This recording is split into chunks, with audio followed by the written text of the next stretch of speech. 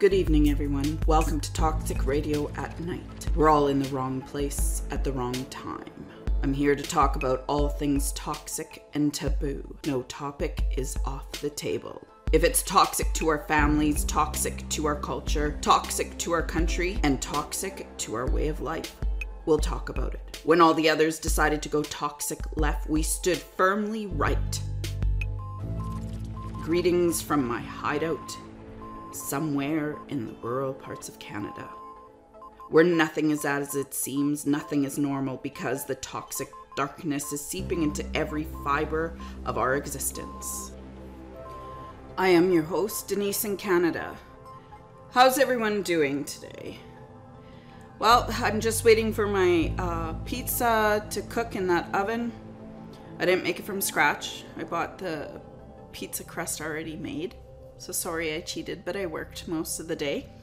And yeah, so it's just in the oven now. It's warming up. I think I put too much cheese on it.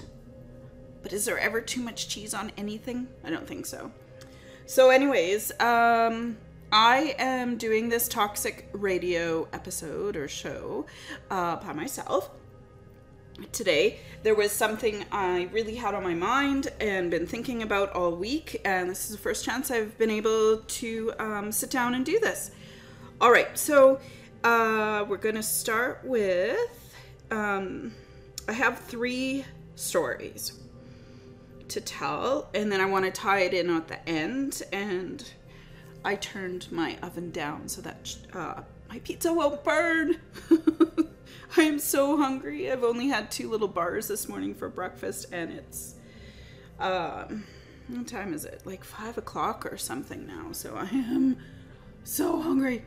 All right, so I'm going to talk about a story, a boot camp story, real boot camp, not exercise boot camp that a lot of women are doing nowadays. Yeah, so this is boot camp.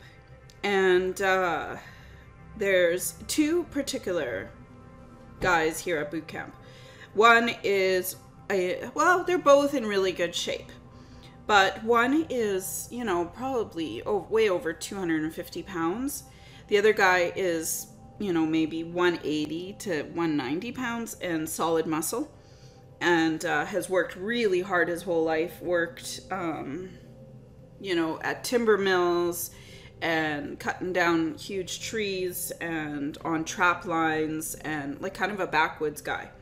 So he's doing really well at boot camp. New military recruit, just flying colors. The other guy who's, you know, well over 250 pounds, yes, he's strong with some type of brute strength, but, you know, and struggled along, but was doing fine. But because, you know, he was not as agile when they came up to the climbing the 13-foot wall. The first guy, the one that was, you know, wiry and in shape and agile, you know, hustled over that wall with no problem. But then comes the guy that was well over 250 pounds and just sort of, you've seen them. There's a difference. They can be equally as strong, but one just doesn't move quite so well. So, and you know, he's got a little more chunkiness on him. Well, there's no way he's climbing that 13-foot wall. Well, if he doesn't, he fails, right? So the guy that had made it easily over the wall turned around and helped him over the 13-foot wall. They did it together. That doesn't disqualify you. It's actually probably an extremely good quality to have. And that's something really, really, really weighing on me. We don't leave people behind when they're struggling. We don't attack that person. And everybody could have ganged up on that guy. They could have mocked him. They could have made fun of him. And he would have failed and left. He probably made an excellent soldier.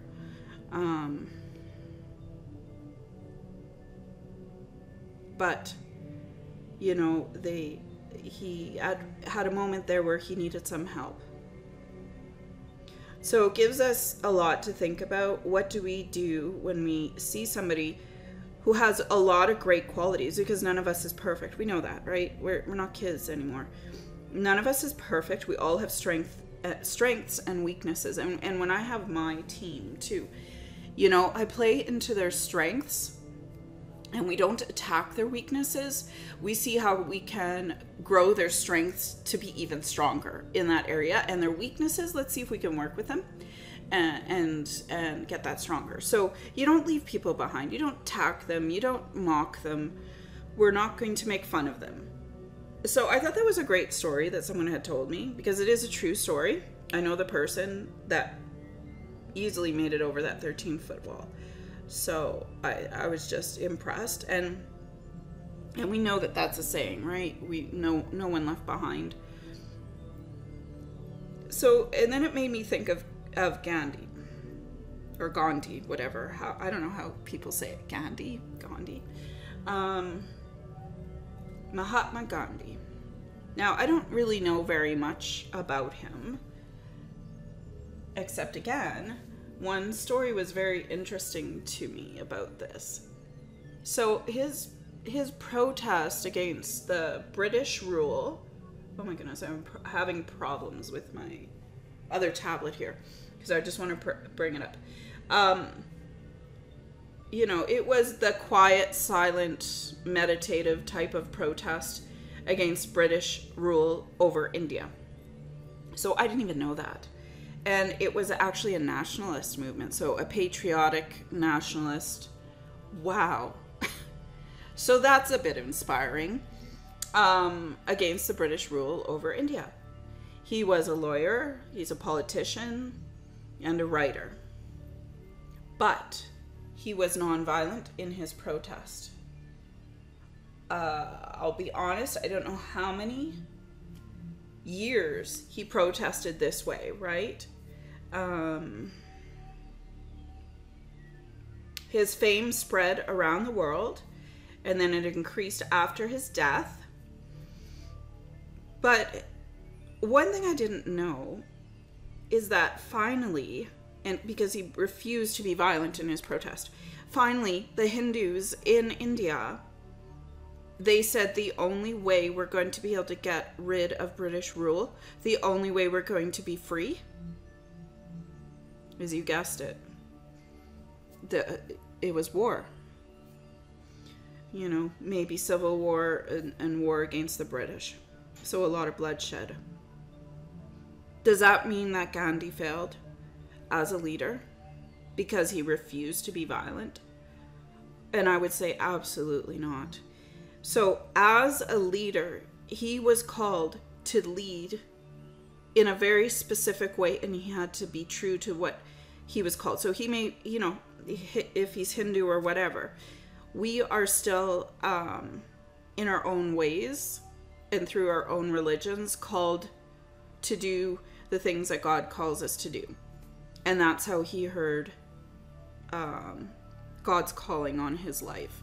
And he's going to just word it differently. The Hindus word it differently than I would. But he wasn't allowed to be violent. And, you know, maybe there were Hindus in India that were very angry with Gandhi.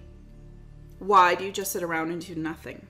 Why do you just write? Why do you just talk? Why do you just walk around? Why are you starving yourself? This is doing nothing. This is doing nothing. The British are still ruling over us, and we want to be a free country.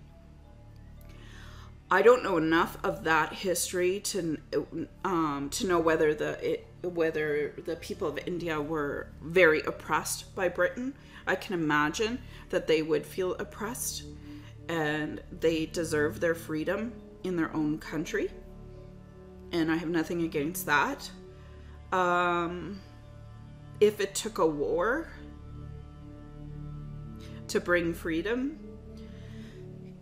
well, that just seems to be the case, doesn't it? Sometimes these are... Yeah, it's nice. What? Britain, leave us alone? And they say no? Well, okay. Then I guess it's going to take war. But did that make Gandhi less great? Did that make Gandhi less a leader because he refused to be violent? I would say it made him a very great leader because he was able to gather people around him, to gather up a great army to fight for their freedom, and to gather up all of millions of people in India. And here we're at. India is free. You know, India still has lots of problems and issues. It's not perfect. But I'm using Gandhi as an example of a leader. I'm using the Bootcamp military recruit story as how, you know, an example of how we treat others and what it takes to be a real leader. A real leader helps others up, right? And we don't go in and each other too, as patriotic citizens who are trying to find unity. People, please, can you work with me here? Where I'm going, everybody's attacking everybody. How about could we please try something a little different, and maybe we could say, okay, I'm not agreeing with your idea. I'm not in agreement with maybe the way your approach or how you're doing things, but we don't have to attack the person. Let's find the best in each other. There is so many great Canadians, and you know what? There's a lot of us on the right, a lot of us conservatives, a lot of us that feel like we're libertarian or have these types of ideas or that type of idea, this religion or that religion, or even some people on the left that are just sick and tired of the direction our country is going and the world. So I can also speak to patriots around the world, or people that do not want to be taken over by the Communist Party of China. And, well, let's say Russians marched into your country, you know? So or globalism, or the United Nations, right?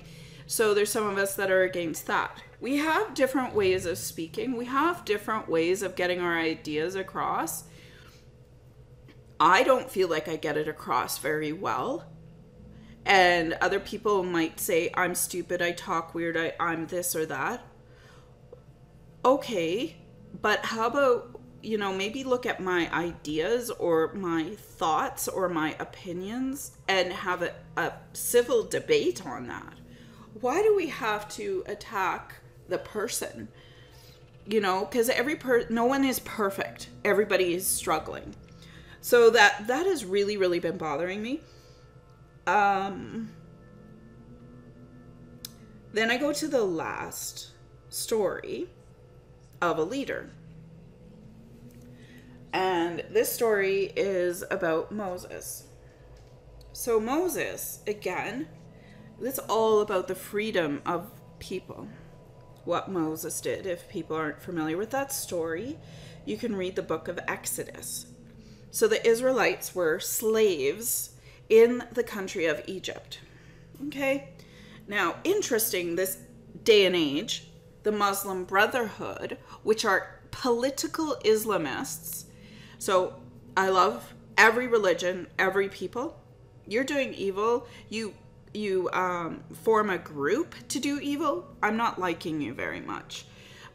But to say I'm going to hate you, I really have a hard time hating anyone. And I can go into why in another video, because that would be probably a long explanation. But so the hood is coming out of Egypt, and again wants to enslave a lot of people. And back in that day, the Israelites were slaves in the country of Egypt, and they wanted to be free and leave and have their own country outside of that. I'd have to go through reading the entire Old Testament again. Abraham was promised great nation. I think the promised land was promised to Moses after they left Egypt. So they didn't have a country of their own ever, just through events and different people. The Egyptians just took over the Israelites and made them their slaves. So it was time for them to leave. Now, Moses didn't want to be their leader. He had faults of his own from his past, and that's long stories as well. He was, I think, very quiet-spoken and not very leader-ish, okay? But interesting again, this is who God chose. For reasons we're not even going to question God about. And Moses, complied to that. He led the Israelites out of Egypt through a series of events. Well, they're wandering in the wilderness constantly because the Israelites at that time, different events happened, different situations, and the Israelites turned on Moses, got sick and tired of him as leader. They wondered where he was. God took away Moses for 40 days and 40 nights up on a mountain, spoke to Moses directly. And the Israelites are fed up. They're like, we're sick and tired of this. We're going to melt all our gold and worship and melt it into a shape of a calf and worship the golden calf as our new God. Well, I'm just going to tell you that didn't work out so well. Moses comes down and sees what's happening and is enraged, mad. Everyone that decided, because there was at least 1 million Israelites out in the wilderness, so I would imagine not every single person was worshiping this golden calf. But those days were harsh, and dealing with this grave sin against God, because of in that faith and in my faith, we worship only one God, and it is the true God, or there is only one God. So that's in that faith and in my faith, a very bad sin. And then they had to be dealt with. I think that all the men that were worshiping that calf, or maybe all the people that were worshiping that golden calf, had to be killed. Now, that's the other part of the story. What I want to say again is leadership. Leadership. People, leadership looks different depending on the leader. Okay, so some people lead like President Trump. Some people lead like Ronald Reagan. President Trump is not Ronald Reagan. There are evil leaders like Hitler and our not so great Prime Minister Trudeau. Every leader, some are thrown into that position and are terrible leaders. Some are great leaders. Some are great leaders like Gandhi in a very quiet way. I would say even Mother Teresa, great leader, because she accomplished a lot, but she would not see herself that way at all. And I know some people have heard bad rumors about Mother Teresa. So again, leaders lead differently. They all have different ways of leading. Some are quiet about it. Some have a very outspoken, type A personality, outgoing, talkative. But if God has chosen that leader, if that is a leader that we know is going to help a country or help bring freedom, we don't attack the leader. If we have issues with them, how about we take them aside quietly, or, in private, and say, I'm not understanding your way of leading. or I'm not sure about this situation or that situation. Can you please explain? I've made that mistake in the past with people that were leading me. And instead of going directly to that person in private, and this was when I was a lot younger, I got all gossipy with a lot of people. It started from someone else getting gossipy about them to me, and then me with a group, and it just went downhill from there. And that often happens. So, I have been observing a lot of people attacking Maxime Bernier. And I totally respect that Maxime Bernier is not everybody's type of person, or he may not inspire you. You may not want him to lead you. You may look for a different leader, and you may not think he's the one to lead us to freedom in Canada. That's not what I'm talking about. I'm just wondering, from my point of view, whether we need to be openly attacking this person. Because from my point of view, what I have witnessed with Maxime Bernier is a very, very dedicated person. He is dedicated to freeing Canadians from the United Nations, from the CBC media, right? He wants to bring back the free press, free speech, from Canadians not being forced to be politically correct. He wants to bring that freedom back again. He has put his blood, sweat, and tears into trying to build something. And I see a lot of people ganging up on him personally and out in front of everybody, when I think we should have maybe brought that privately with him one-on-one. If I'm confused about things, or I'm wondering where the party is headed, or how I can help him, then I'll email him, or I would ask maybe for if he has time to have a phone call, a private phone call. I am not about humiliating somebody in public.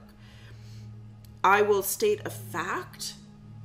I have not attacked even Andrew Scheer as leader of the Conservative Party, but I said, okay, why is he making promises and bargains and deals with political Islamists who are basically the Muslim Brotherhood infiltrating Canada and going to take us down? So I just brought out a fact and pointed it out, and just trying to educate other people about what's going on in the Conservative Party. We have to have hope as Canadians.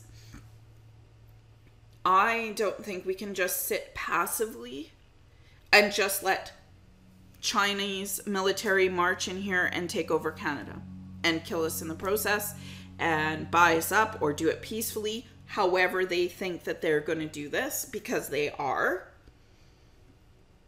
I don't think we can sit passively and just let our freedoms disappear.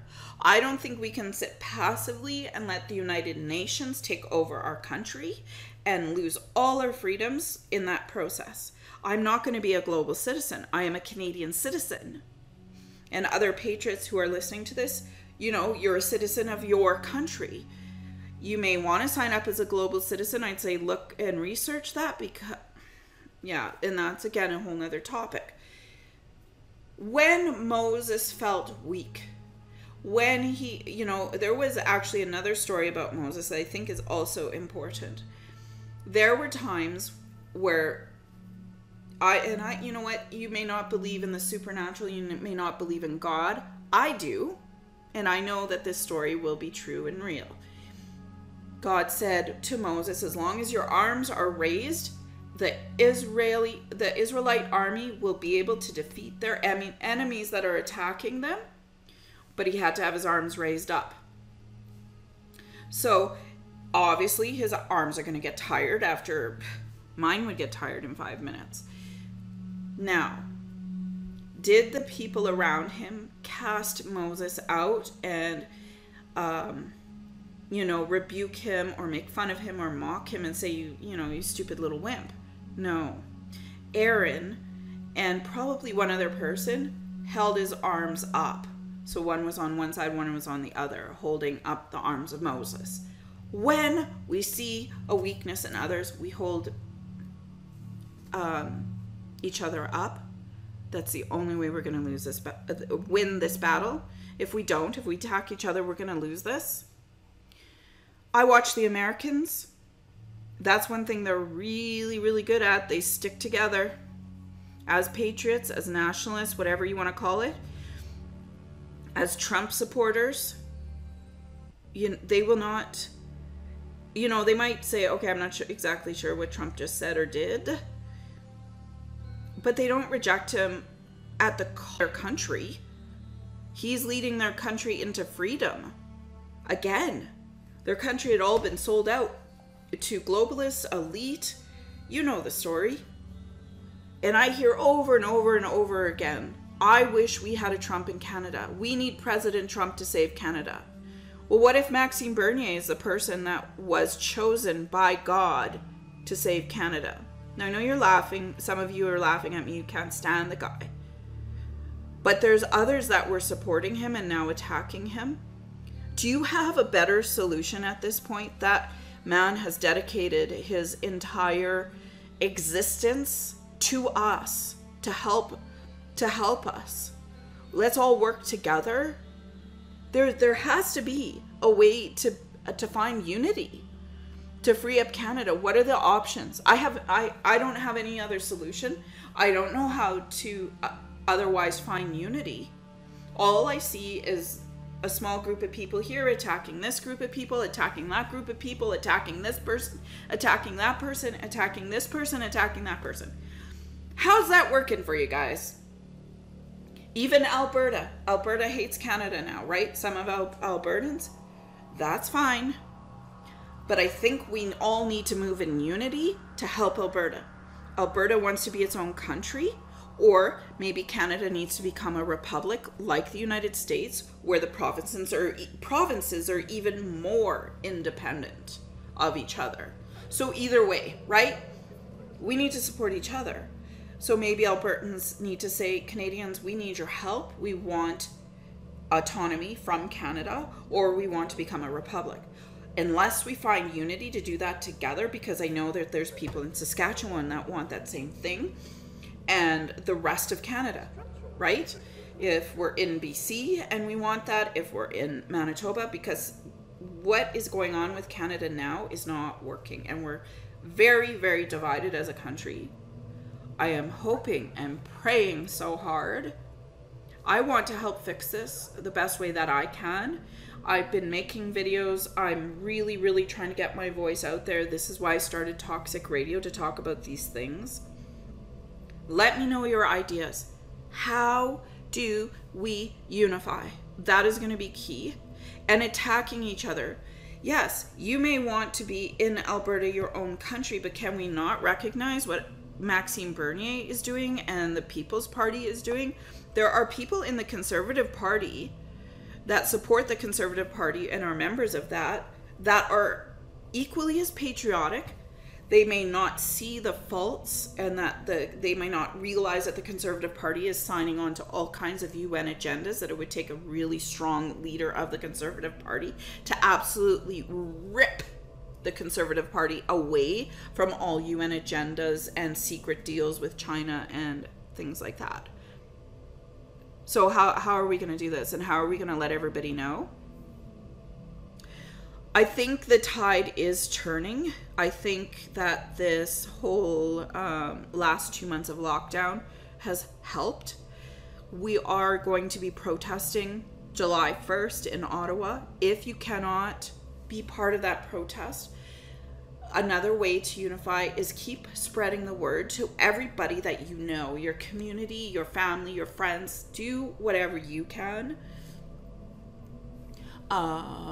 Start protest, speak out. At this point, at this stage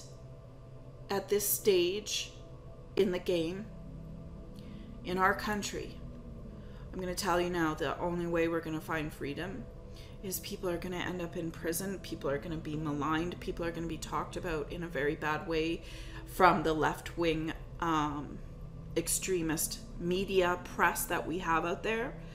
We have to support independent press instead of attacking them. We have to be encouraging to each other. But it's going to take probably people ending up being willing to end up being jailed, prisoned, and it eventually might take civil war. I don't know. But it's looking that way. Now, I've talked a lot today. I hope it made sense. It's about supporting leaders, supporting each other as patriots. I'm your host, Denise in Canada. All right, this has been Toxic Radio.